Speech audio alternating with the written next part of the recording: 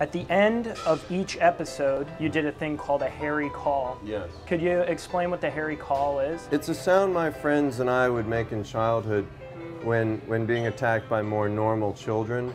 So it's kind of a cry for help. And from that, a language formed where we all started going, I've heard many a hairy call, and every time he does it, I am astounded and afraid for him.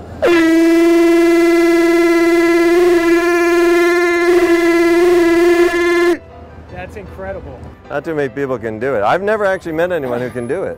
No one else has been able to recreate my sound.